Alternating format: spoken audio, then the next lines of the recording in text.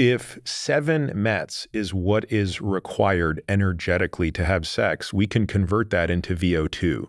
So 7 METs translates to about a VO2 of 25 milliliters per kilogram per minute, which means if you want to be able to have sex in your marginal decade, you need to have a VO2 max of probably about 30 milliliters per kilogram per minute. Why?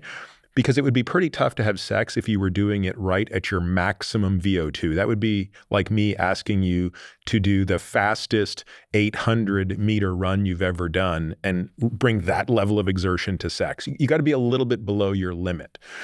And while most adults can easily muster a VO2 max of 30 milliliters per kilogram per minute, if you want to be able to achieve that in your 80s or 90s, when you're my age, or your age, you're a lot younger than me, you need to be probably north of 45 or 50. So if I could just make one more shameless plug for having a high VO2 max, it's going to allow you to be sexually active in the last decade of your life.